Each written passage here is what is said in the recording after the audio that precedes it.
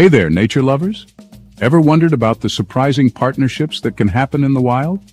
Well, today, let's dive into the fascinating relationship between two unlikely friends, warthogs and mongoose. You see, this isn't your typical friendship.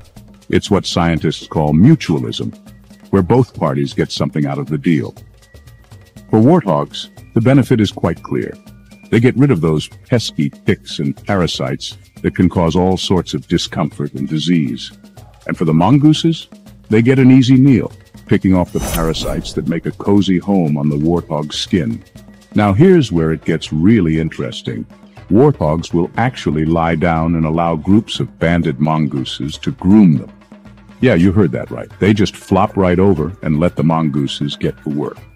This act of grooming shows a remarkable level of trust between these two species.